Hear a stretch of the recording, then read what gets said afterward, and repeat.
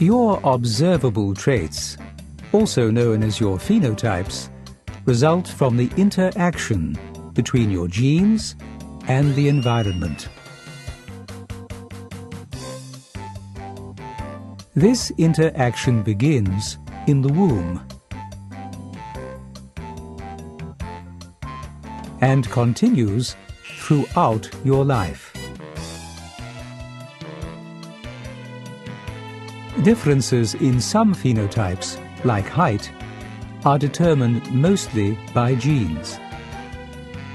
If you have short parents and grandparents, you probably don't tower over your peers, though environmental factors like nutrition can have some effect on your height.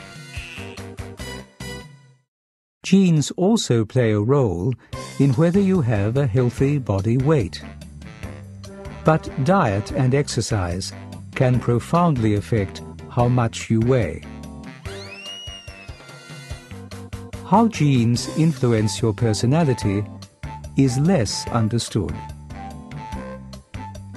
You can now learn about over 1 million SNPs in your genome all at once.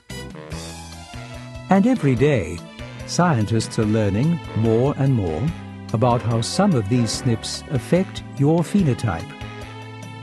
Getting to know your genome can help you understand a little better why you are the way you are, and in what ways you're similar to or different from your family, friends, and neighbors.